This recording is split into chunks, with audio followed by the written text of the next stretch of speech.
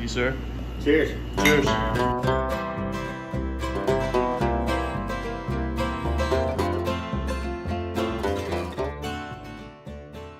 I'm Wilder Jones. I'm 29 years old, and welcome to Wild Spaces Farm. We're located in Glenns Ferry, Idaho on the Snake River. This is a 160-acre parcel dissected by Little Canyon Creek. It's the original homestead site of Gustavo Glenn. Mr. Glenn stopped to live here at this particular place and built a ferry for the pioneers on the old Oregon Trail to cross the Snake River, and this was his spot that he picked. So today we run a grass-fed raw milk micro dairy on this 160-acre parcel. Also helps my father's farm, King's Crown Organic Farm.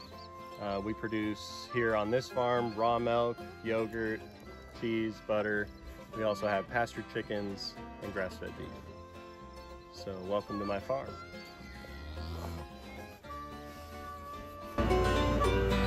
Oh yeah. Cream on top. We don't separate from grass to glass. Very good. Thank you, sir. Cheers. Cheers. That's good stuff right there. That's good. That's getting better. Okay, Wilder, what are we looking at here? So this is the milk parlor. We do a single cow, one cow at a time milking in this stanchion. This is refurbished, repurposed. And yeah, this is where all the magic happens. How many cows do you milk a day in there? Right now we're milking 5 cows a day. And when the cows are milking, you milk them once a day? Yeah, we milk them once a day. Not feeding any grain or silage, no like high energy feed, so we're not creating any mastitis issues or needing to milk twice a day. The way we milk twice a day is that we have the calves milk in the afternoon. So the cows get to raise their calves, and that's an important part of what's valuable to us and valuable to our customers, is knowing that these calves weren't taken away at birth, that these cows get to be moms, and as part of the revenue of the farm is to also sell live animals and to sell beef in the future as those calves get older. And what's this cow's name? This is Trilly. Trilly? Trilly, short for Trillium. And she's an American milking shorthorn, and that's the only dairy specific breed that was ever developed in the United States. Wow. I got her from a gal that runs exclusively American milking shorthorns. Yeah, she's a great cow. She's really patient. Very cool. And what's Trilly eating right now? Trilly's eating some organic alfalfa pellets from a pellet mill in the town over. Okay. And your cows are 100% grass-fed, right? Grass-fed, other than that little supplement right there, which is mostly just protein, and they get alfalfa and hay in the winter when the grass isn't growing, but no grain, no silage, no antibiotics, no hormones. And is this you just making sure everything looks good before you get started? Yeah, this is my udder prep. So we do a wet cloth, and you don't want to use too much water because water just moves bacteria around. But it is it's the universal solvent, so it does good on dirt and debris.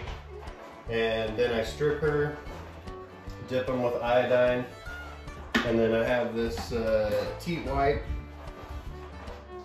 single-use teat wipe, and I'm actually going to use 2 because Trilly had a calf a week ago today, and so I'm going to do the old taste test to see if there's any like lingering hints of, I guess you could say, of infection.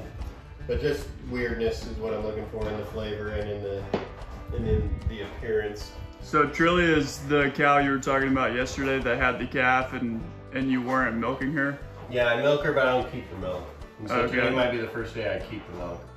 Okay, so you have been milking her every day? Yeah, milked her for a week. And you just test each quarter at a time. The quarters are not, they're exclusive to each other. They're not, Oh, wow. they're not connected in any way. Interesting. So if there's an infection in one area, It's not necessarily in the other ones. I certainly, if I have a cow that's infected, I don't mess around like milking 3/4 and then Yeah. milking the 4th one out separate. Like, Yep. Can I give it a try? certainly.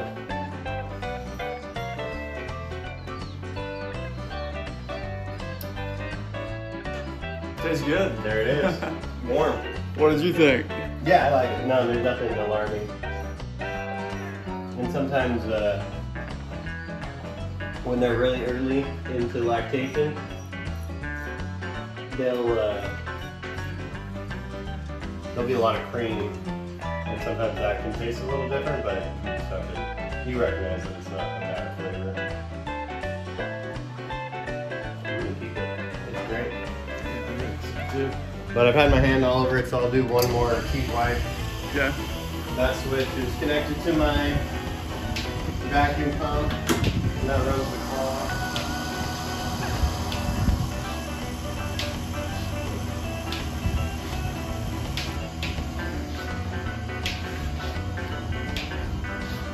So the red liquid was iodine, and that's just a cleaner of sorts. Yeah, just a disinfectant, really.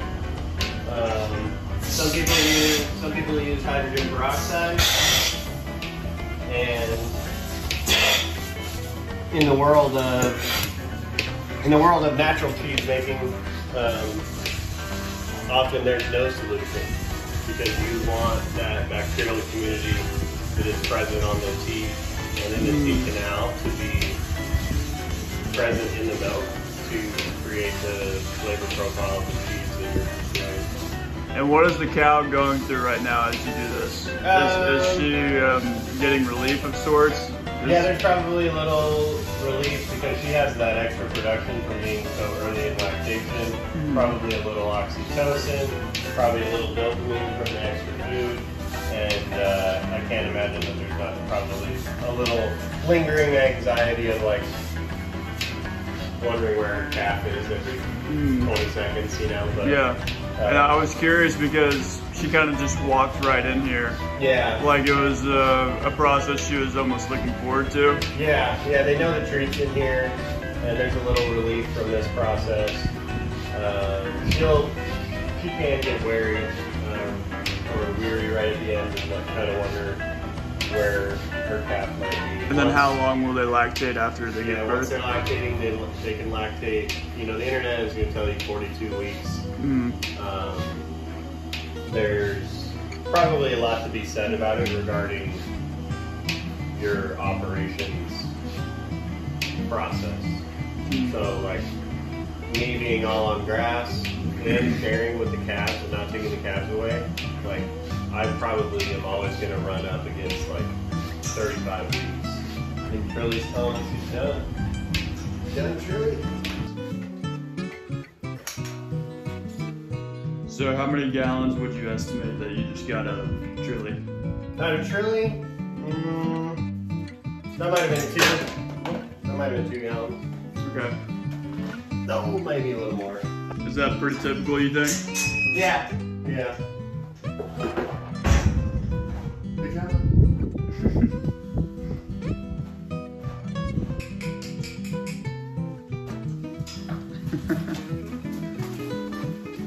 Go on.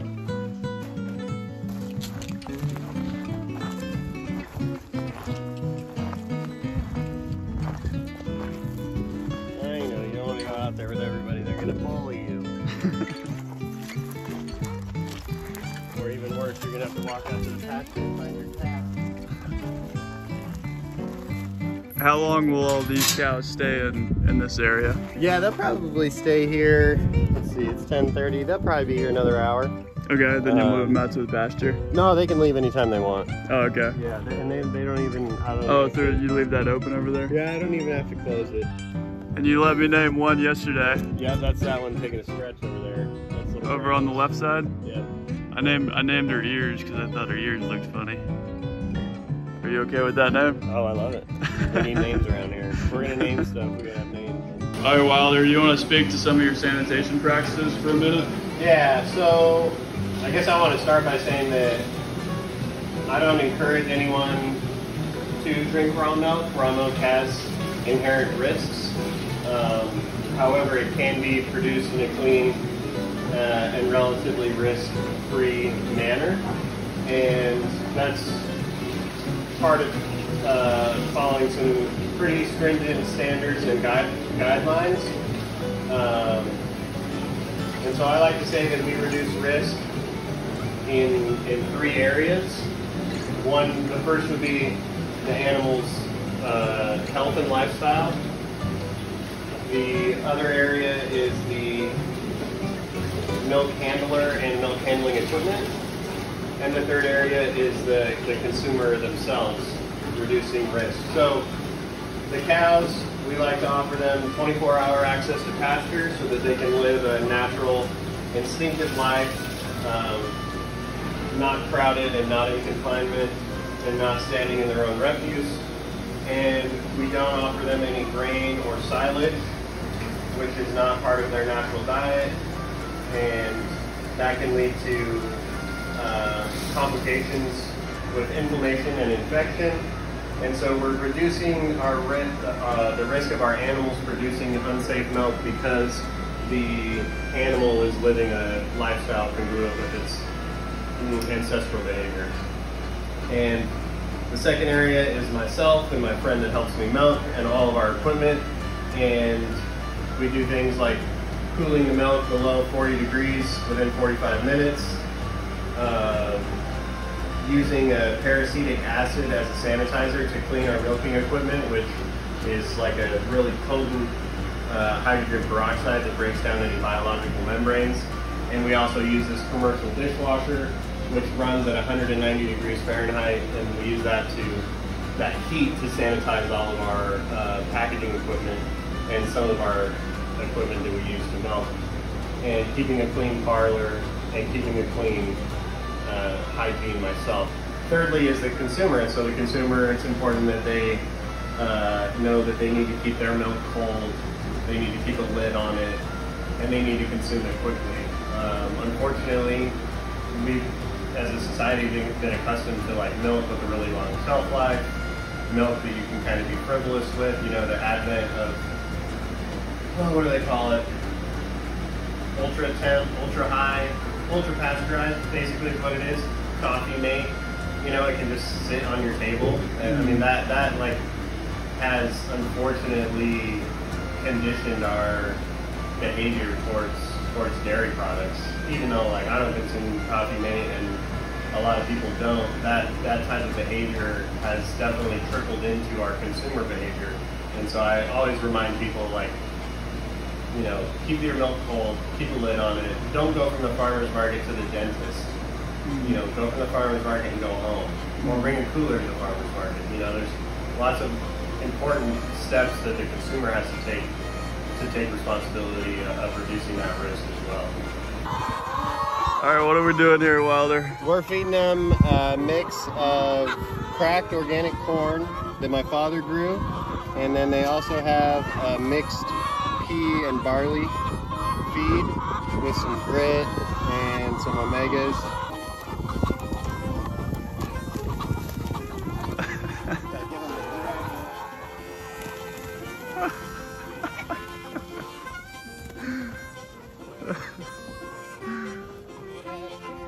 Oh man. So what are you doing with these chickens, Wilder? Yeah, so we're doing a pasture egg operation, new to us, new this year.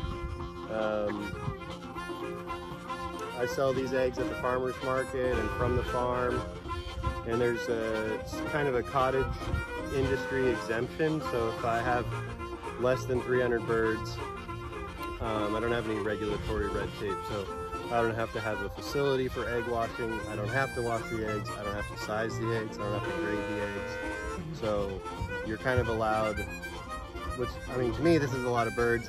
The industry deals in thousands, this is only about 230 birds. Do some customers prefer their eggs non-washed so they don't have to refrigerate them? There's probably those customers out there for sure. I have to wash some of my eggs because they're dirty, just for presentation purposes, and I refrigerate them just because I assume my customers are going to behave that way. Okay.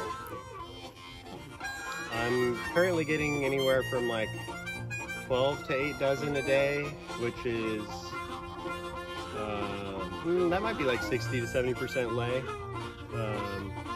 which is pretty good. There's something that I'm learning is like these chickens, they're part of the industry, which is, as I was saying before off camera, that industry replaces its flock every year with chickens that are going to lay the most eggs. So as a chicken gets older, it lays less eggs. And so something that like my business is going to have to grapple with is that these chickens are on the decline. And so of course I'm not going to have 80 and 90% lay, just based on they've already been used, so to speak. So the guy that you bought them from, he was using the chickens for eggs, right? Yeah, he used them for eggs for a whole year before I got them. And how much did you buy them for? $8 a piece. Okay. Yeah. So do you think you'll sell these chickens after a year? I have no idea what I'm going to do. We've talked about actually considering raising our own from eggs, or rather raising our own chicks.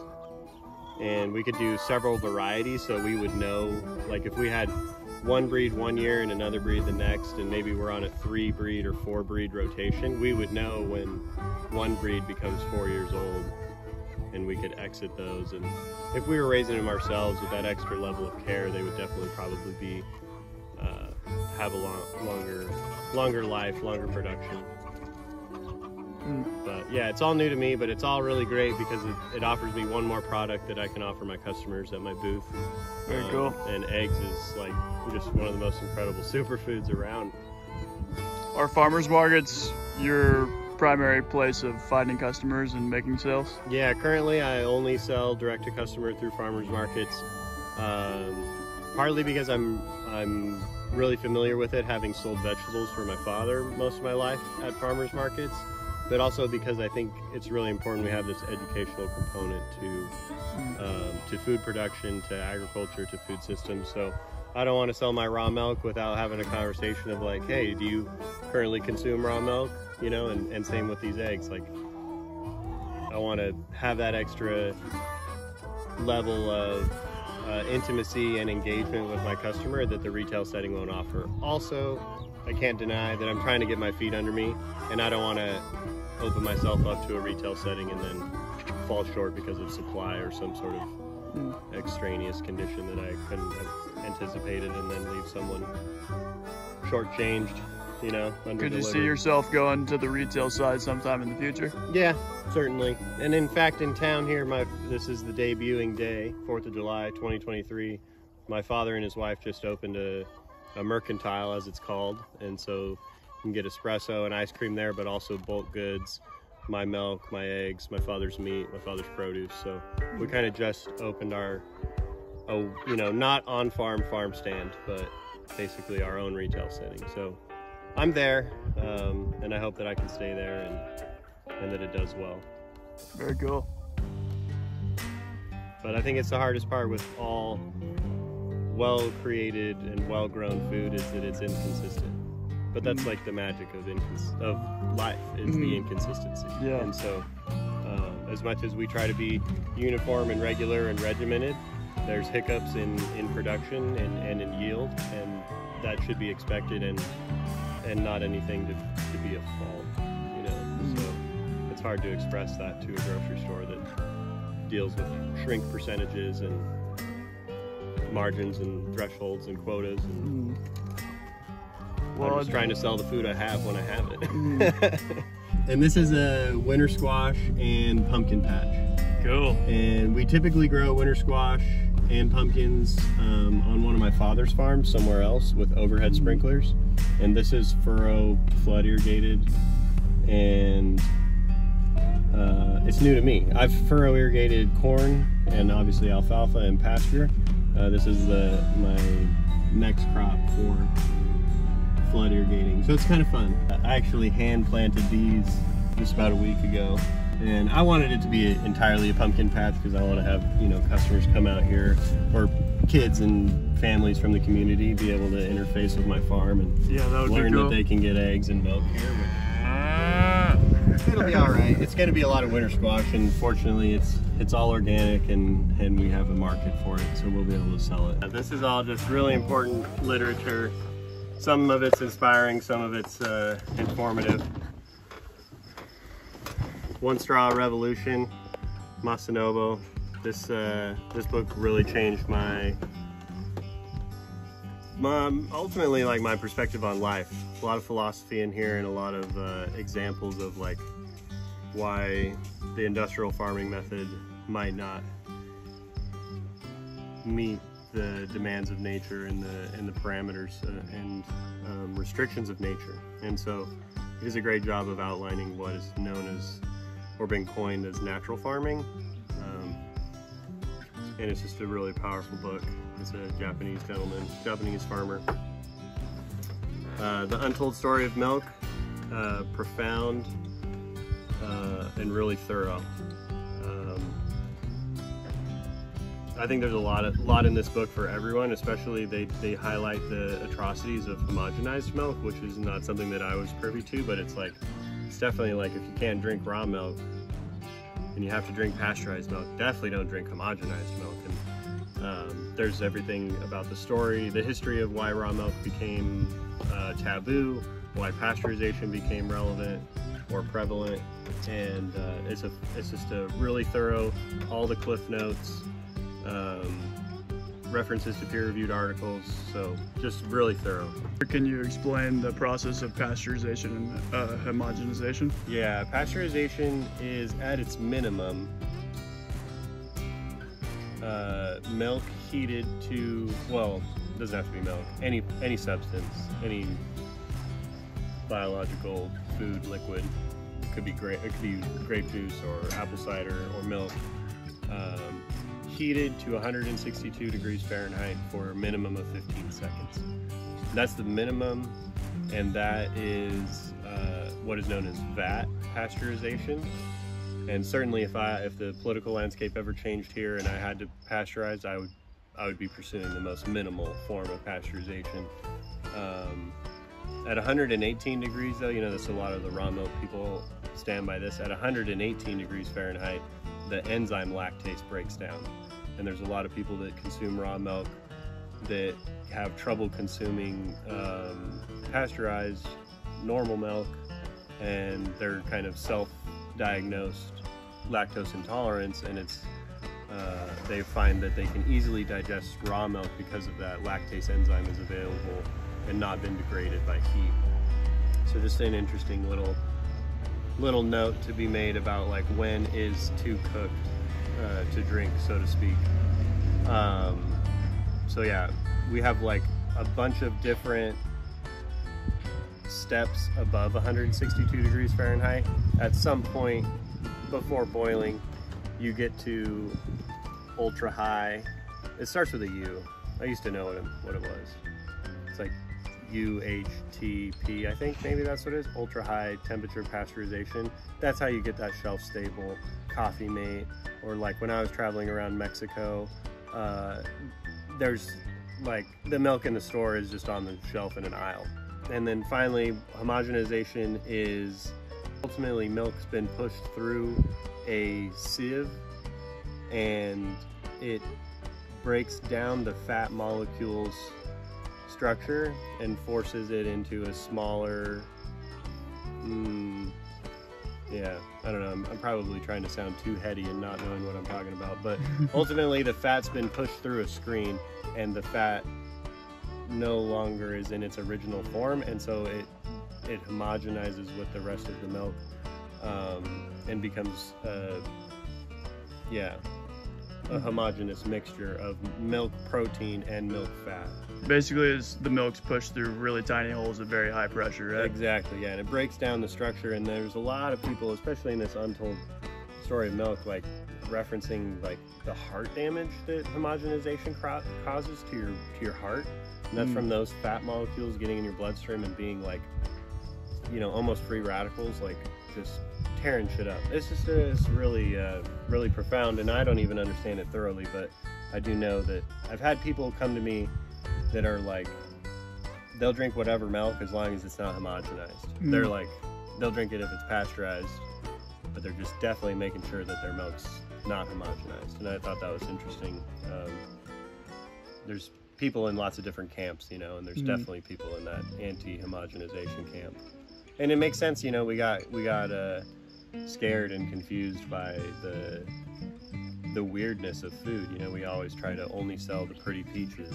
And so at some point people probably became disillusioned about the origins of milk and thought it was odd that all that cream was floating on top, you know, and that it didn't integrate back into the milk as well, you know. And so definitely the industry and food scientists sought a product that you wouldn't be afraid of, you know.